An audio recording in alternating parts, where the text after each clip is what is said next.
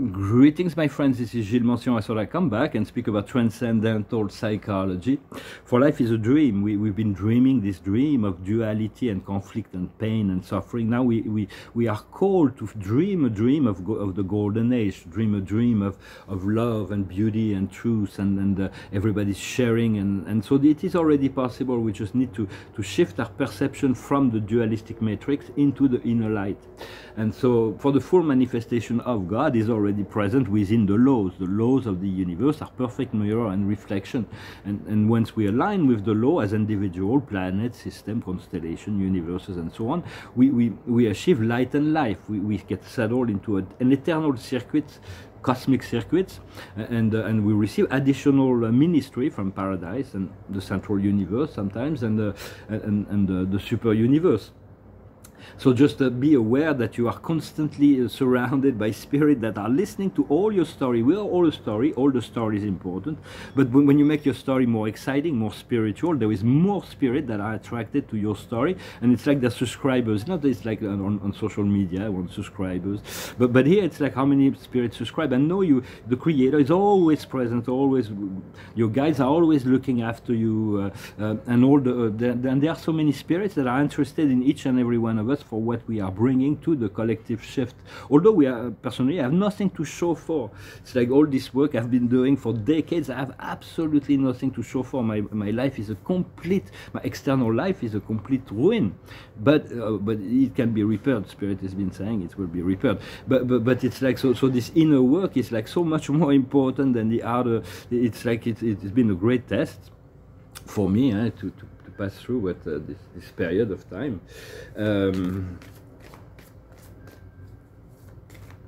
But seeing and knowing and connecting to the spirit, to God, in this time and space, in the physical body, has meaning to the shift. Every time we can connect to the divine light, anchor it into the planet, anything we do for the evolution, to assist in the light within its own plan and process has great meaning.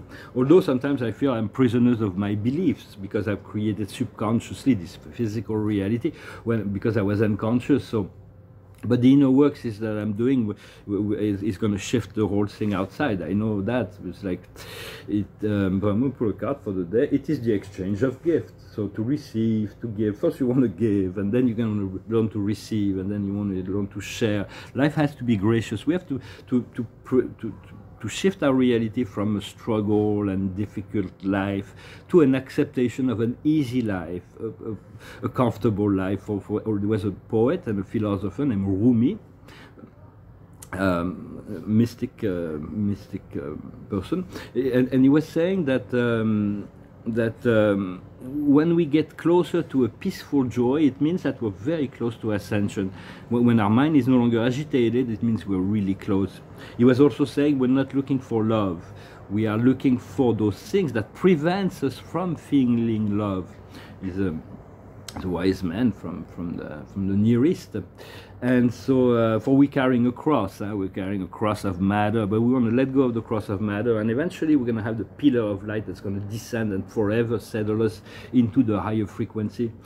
I'm getting more access to my Akash, my past lives, and so on. It's quite interesting. But before we get access to fully our Akash, we need to master unconditional love and unconditional forgiveness. Those are the two powers we all need to master before all the other things come about, because otherwise we would have so much self-judgment upon ourselves for certain things, or self-judgment of some people for doing certain things to us in this life or past life. So we need to learn unconditional forgiveness and see the Akash like in a museum, like you contemplate it, you don't try to manipulate it. Or for it's like there is this physical Akash, holographic Akash, that there are different ones as we ascend in the dimensions. There's 4, 6 dimensions. There is even one on Paradise. It's about the master universe, who's like a baby. But there is already so much that has happened. It has this little growth. And so getting access to Akash is very precious, very powerful, because life always points us to the best possibility, but it always shows us our weaknesses and justify the fact that we're not getting our highest potential because of our weaknesses. So it's like we're showing you what you could get, but you're not gonna get because you haven't done this or done that, where it's been denied. But God is a transcendental energy. It's beyond our level of judgment. We have to know that. God is all about love. When a new idea comes into our mind, also there's like it's a test sometimes. Like, what do we do with this thought? Where do we go from it? Because there are spirits watching us. It's like they're not in judgment. They see our light. They don't see and they're all very interested in the stories that are going on here. The observer of the day is the dream. It is the love. It is for even this relationship. I was deeply connected to this person. That's so wrong for me, and then she left completely. But Spirit says I need her, so I'm not rejecting her on the energetic level. And then if she shows up physically, then we'll see. But for the past is the wheel of fortune. Is the wheel of, so I have to bear this cross for now. It's like. But for it is the past is the wheel of fortune. Everything has already shifted into this higher dimension. It's just the mind has to catch up with it. And physically, we are bombarded with gamma rays right now. Where we are now is the great nothingness, the great teacher. Is because sometimes I feel like Spirit says I have everything, but then I feel I have nothing. But even nothing is something. Nothing is something already. Yeah, I know there are many people that would love to have what I have, even on the physical plane on this planet. But we want to create eventually a point of opening so that everybody can have what they need. What we need is to become one, and people are fighting against the one. They're fighting against becoming truth, beauty, and goodness. They still believe that they can control the program to their advantage, or so on, something like that. But the will of God will be what will be manifesting at the end. So we have this great void. Within the void there is all things. God doesn't have form. God is everything. He's one. He's all group. Is all that is all. But for the great I am, or there is the source. There is all kinds. It doesn't matter how we conceive. But God is also the most sacred part within ourselves.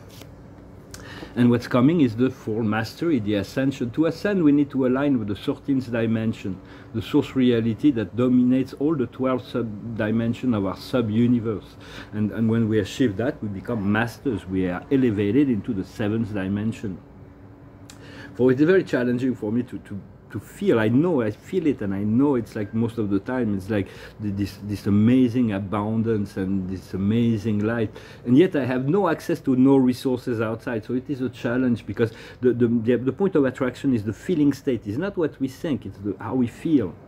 So and ascension can only be given if people accept to follow the guidance, to be submissive to the great divinity within themselves. It's like Islam says, submission to divinity. For Islam is I think it's beautiful religion. Spirit showed me that it's got great potential for healing and unifying the world. It will come, and every prayer is an opportunity to connect directly to the Creator, to the Source, the supreme intelligence of the universe that is all.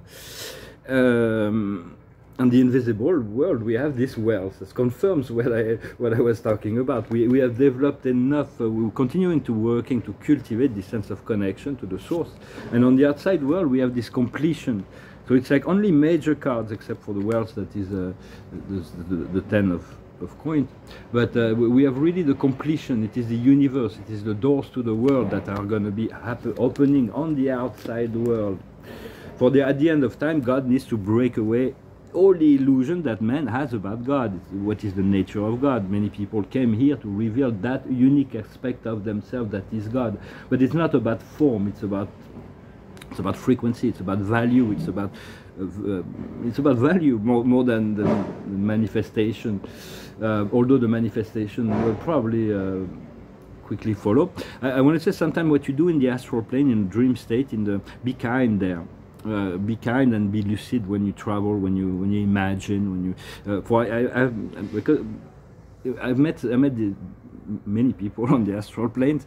It's part of the mission to see what to do with that. And sometimes I met some really dark soul, by a little bit by I was met them like that, and I'm not going to discuss the details of it. But I've been informed a few weeks later that this person, as the result of my encounter with that person, he completely changed his system of beliefs. He's completely put in question all that he used to think before. And this person is a very important actor on the world stage. So it's like to turn a dark actor into a gray actor to move towards the light is something that's quite valuable. And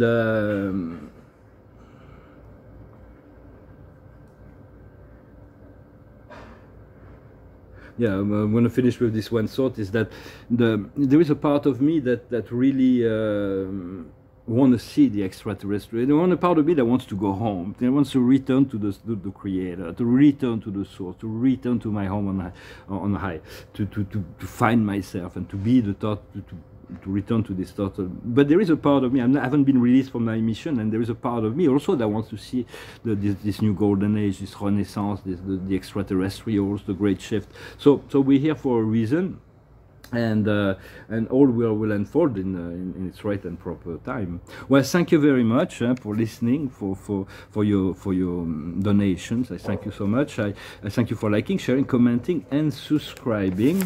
I'm gonna finish with a song as usual. Spirit seems to think that singing is very important, that I continue to sing. Maybe I'm gonna write some music, new music, just very soon. This one is one song of John and Vangelis. It's about connecting to the spirit within. It says, I'll find my way home. You ask me where to begin. Am I so lost in my sin? You ask me where did I fall. I say I can't tell you where. But if my spirit is lost, how will I find what is near? Don't question, I'm not alone. Somehow I'll find my way home.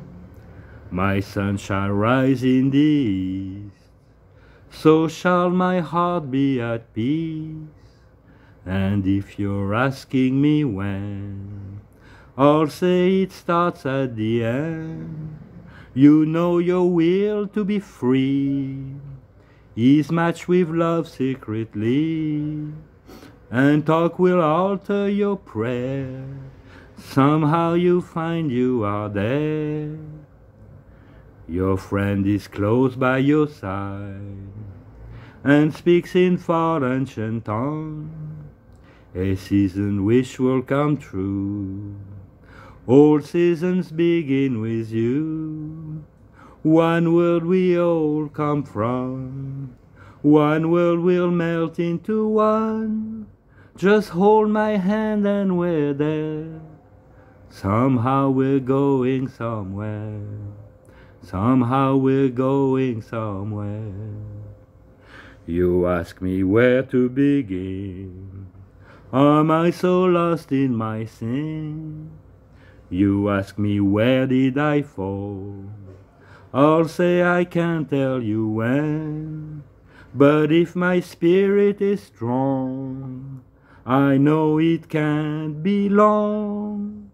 No question, I'm not alone. Somehow I'll find my way home. Somehow I'll find my way home. Somehow I'll find my way home. Well, here he's talking about this, following his guide, being submissive to the higher consciousness, the guide that speaks in far ancient tongues. No question, I'm not alone. And we are together, for this conscious unity is always about expanding inside and outside. Of course, we want to unite with the source, with the code, first cause first, the love, and then you can first so that's kind of a priority to become one with the one that is all. Which accepting each level, each step, to be content with what we have is kind of important at each moment, and to know to prepare ourselves for amazing, to prepare ourselves for the very best always. And the observer of the day is enthusiasm. Let's stay enthusiastic. We have all the reason to be. She showed me things that are so amazing. It's like it's gonna be laughter. It's just so much joy. It's so much Liberation is about just being free, assuming the responsibility of freedom and your role in the process. The highest wisdom is a learning process, is an apprentissage. It's you got to go through a training to be prepared for what is for you the experience of your highest potential. It's the card 66, unconditional love. Then we have the card 54, which is to understand is the reward. The cause is the effect. When you, eventually the rewards come as a result.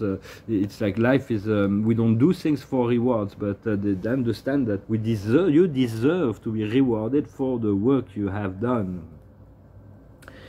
What needs to be done is authenticity, to sign on self, be true. If you are true to yourself, as Hamlet said, you cannot be untrue to anybody else. There is only one truth. So just speak to always be more authentic, and do not judge yourself for all the layers of little things that come through your mind that may be showing you less than that. Those are just things that are being removed by being conscious of that. And the outcome will be the revelation.